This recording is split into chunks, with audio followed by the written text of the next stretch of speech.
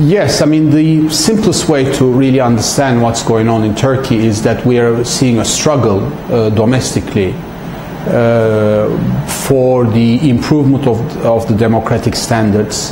Turkey's problem has been that even though there has been a democracy, Turkey switched to multi-party democracy 60 years ago, earlier than Spain even, Turkey has still not been able to make the jump like Spain did with its accession to the EU towards a genuine liberal form of democracy.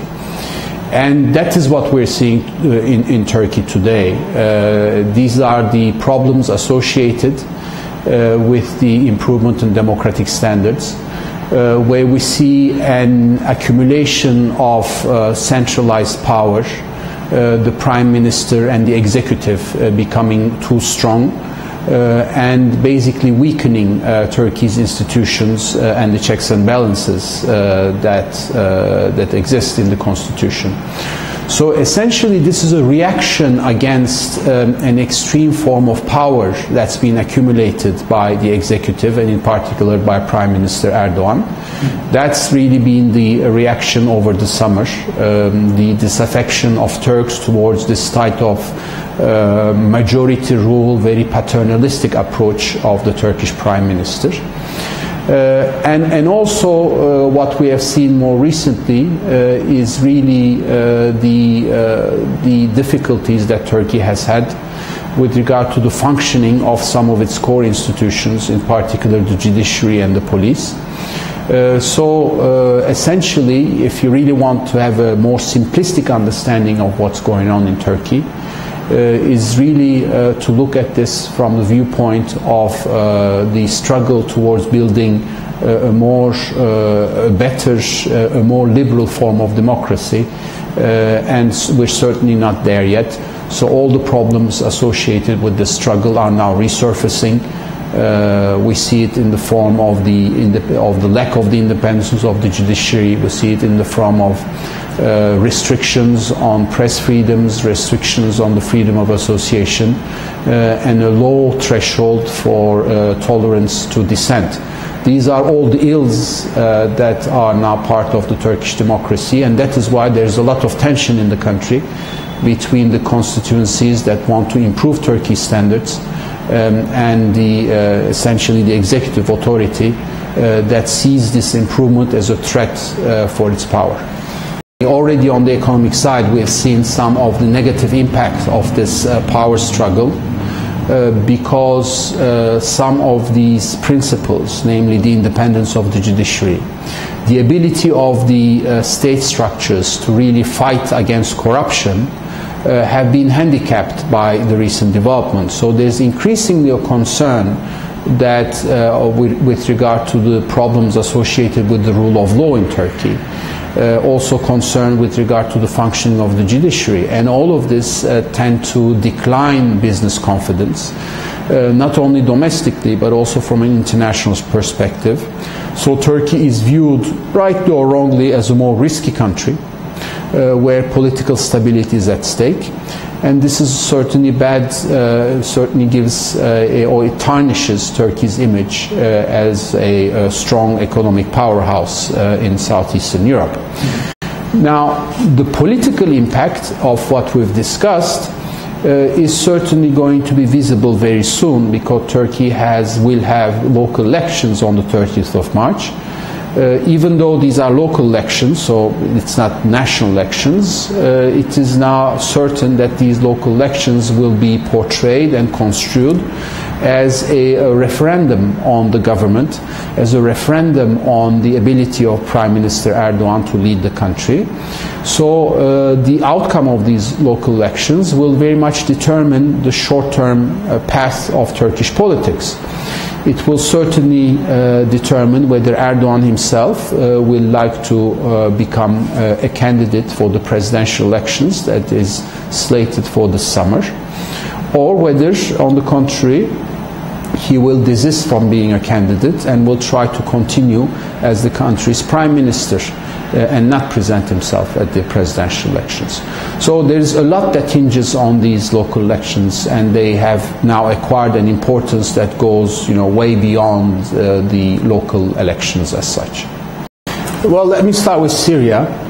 Syria, the way that the Syrian situation has evolved, remains a major concern for Turkish policymakers, because Ankara, Turkey, was one of the lead countries that has openly militated for regime change in Syria, that at some point in time wanted to have an international intervention to get rid of the Assad regime.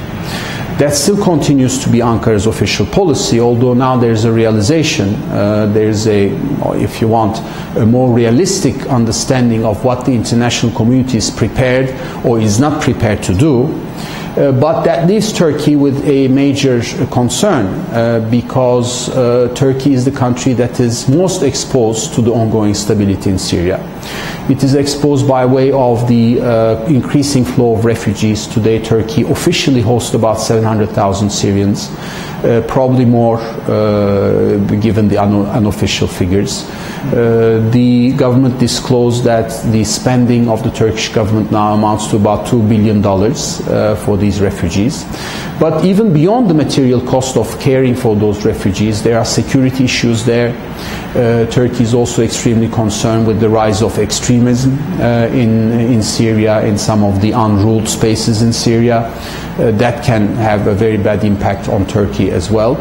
So overall, that remains a very problematic issue. But the official policy on the Turkish side remains that there cannot be a solution to the Syrian problem unless Assad is forced to leave.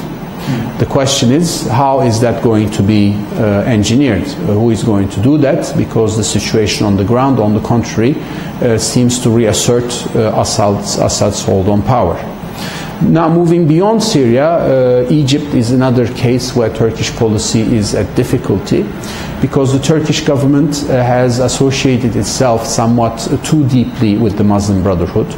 The relationship between Turkey's ruling party, AKP, and the Brotherhood remain good. The relationship between Erdogan and Morsi as well. So the Turkish position on that was that there has been a coup in Egypt, and the international community should stand against that coup. That the legitimate government of Egypt is the Muslim Brotherhood, and the reaction should be to start to ask for the legitimate government to come back into power. Now, obviously, that is not where the international community is, and therefore Turkey once more, just like in Syria, is pretty much isolated in terms of its reaction to what happened in Egypt. Now, that reaction certainly is built on high moral ground by trying to, or by portraying what happened in Egypt as a coup. But nonetheless, many Egyptians perceive Turkey's approach to be too militant, that the Turkish government has taken too much the side of the Muslim Brotherhood, and instead of caring for a transition and in caring for the future of democratic rule in Egypt, the image that Turkey has projected for some of the Egyptians is a government that cares more about the fate of the Muslim Brotherhood than the fate of the democratic rule in Egypt. So that's really been the predicament of the Turkish approach to Egypt. With regard to the Middle East peace process, Turkey at one point in time, up until 2008 really, had played an invaluable role by being able to bridge the differences between the countries, between Israel and Palestine, but also between the different the Palestinian factions, between Hamas and Fatah, for instance. Now, Turkey lost that privilege increasingly as its relationship with Israel deteriorated. And therefore, now it's not the type of player that it once was in relation to the Middle East peace process. Now, there is an ongoing negotiation with Israel to normalize the relationship. And if that succeeds, maybe perhaps gradually Turkey can try to recover the influence that it has lost.